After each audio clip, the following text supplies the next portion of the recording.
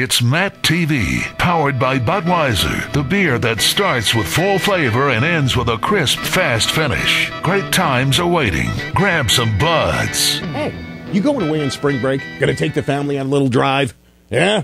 Oh, I used to hate going with my dad on a drive. We'd all pile up in the station wagon, you know, the wood-paneled station wagon, and we'd all go out to the Grand Canyon. And after about 5-6 miles, my dad would yell in the back, "Hey, you kids, shut up, or I'm going to turn this car around."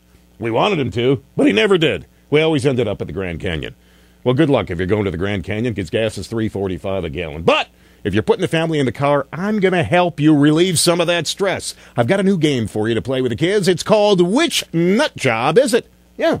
What you do is you throw out some quotes, and the kids have to guess which nut job it is. All right, let's play the game a little bit. Now, we need 2 nut jobs. Nut job number 1. Recognize him? Joseph Stalin, the first general secretary of the Communist Party. He was responsible for killing tens of thousands of his own people. You know, kind of like Muammar Gaddafi. Nut job number 2. I love this guy. Charlie Sheen. Nut job? Oh, my goodness, yes. Now, I'm going to give you some quotes, and you have to figure out if it's Stalin or Sheen, okay? All right, here we go. There's a new sheriff in town, and he has an army of assassins. Guys, it's right here. This thing. Duh. Who said that?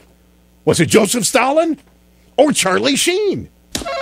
Yes, of course. That was an easy one. It was Joseph. No, it's Charlie Sheen, of course. But it could have been Joseph Stalin. All right, here's another one. If I bring up these turds, these losers, there's no reason to bring them back because I have real fame. They have nothing. They have zero. Who said that? Which nut job? Was it Stalin or Sheen? Think about it. Yeah, of course. It was Joseph Stalin. He was always talking about... No, it was Charlie Sheen. Yeah, Charlie Sheen said that too. Can you believe it? All right, here's our final one.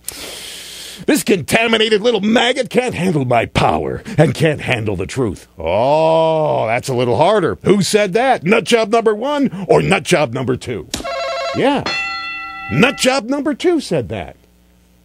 Does it seem like Charlie Sheen could very easily have been Joseph Stalin in another life? He sounds kind of vitriolic. He's angry, isn't he? Well, he's certainly insane, there's no doubt about that. And although he hasn't killed tens of thousands of people like Stalin, I believe he's headed to his own grave very soon. But hey, what the heck, while he's alive, let's have some fun with Charlie Sheen, because he really is a whack job. Hey, if you need any questions, call me or email me, or better yet, tune in every morning right here to 95.3 MNC. Love Charlie Sheen. Nut job.